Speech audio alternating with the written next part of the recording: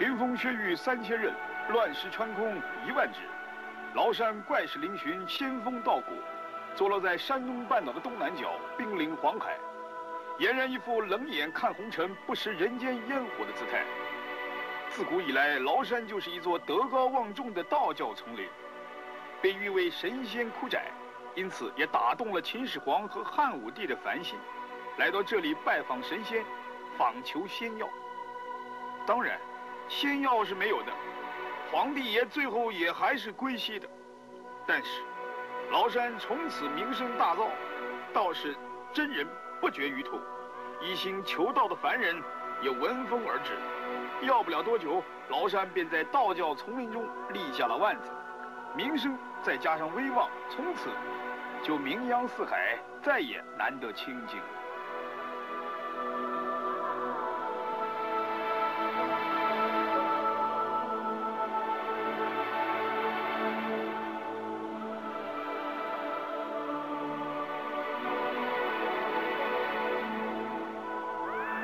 崂山开山2000年，相传有9宫8观、72座名庵，而道院之首，这是西汉道士张连夫所创造的太清宫，历史最久，规模也最大，也保存得最完整。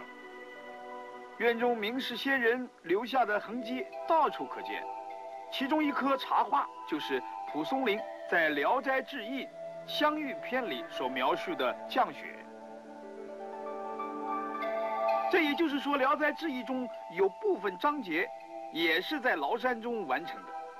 蒲松龄写《聊斋》鬼话连篇，心随笔转，写到入神处，想来也难免心里发毛，背脊悚然。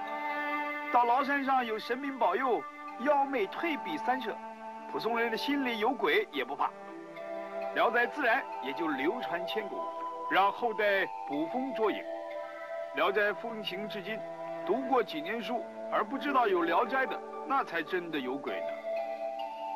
谈到道教，信仰道教的人很多，但懂得道教教义的可就凤毛麟角喽。而道教深植在世间凡人的印象，其一是炼丹，可以长生不老；其二就是练武，可以自卫强身。从武侠小说上得知，崂山上的几位教主也都是江湖上轰动武林、惊动万教的武林高手。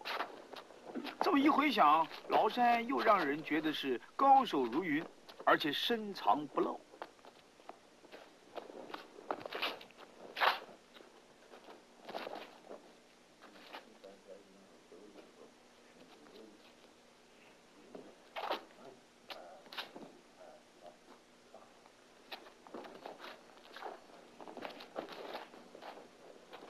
曹老师，我听说你这个桃李满天下，你一共收了多少徒弟？2000多个。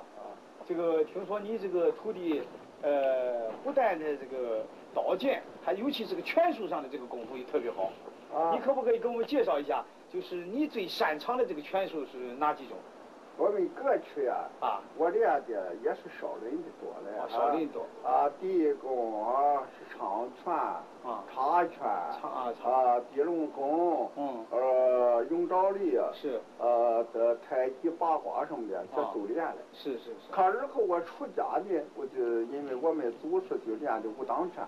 练武当拳。武当拳里边，而后比别的拳腿多，精腿多，施法多。所以我就练武当的，改成武当的了。大致分哪几类？分3种。3种，哪3种？第一种就是旋弓拳。旋弓拳是完全用长劲儿、用劲儿的。用劲儿。好，你好比像在这要嘎巴用，要用动。用。你要混着的时候你好比你伸手嘎巴用着你用着使劲使劲。你使劲清楚了。因为我去。是的。这就是长劲用劲儿。用劲儿。抓过来，你扎，哎呦，他这是用劲儿的。是用劲儿。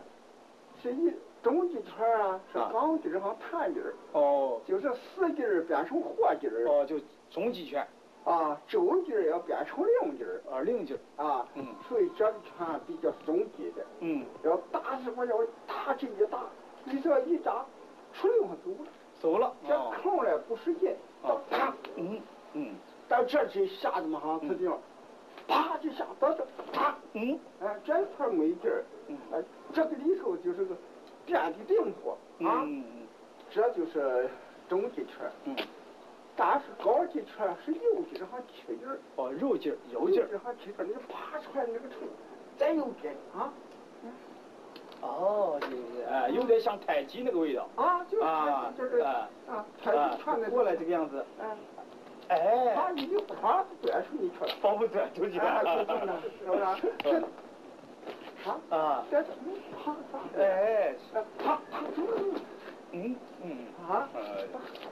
不使劲儿啊，不使劲儿，4两拨千斤。对了，是气力花的，但是到这儿啪这一蹬，那拳运啪出去了，就一拳就打出去了，这有劲儿起劲儿。我想你这个今年这个84岁，这个拳脚手劲儿看起来就是还像是年轻的30、40岁、20、30岁这个样，和练功夫很有关系。也有关系，对不对？有关系。今天我们很高兴能够访问的道长，希望你这个身体永远是那样健康，这个武功是永远是那样坚强。好，谢谢你，谢谢你，谢谢你。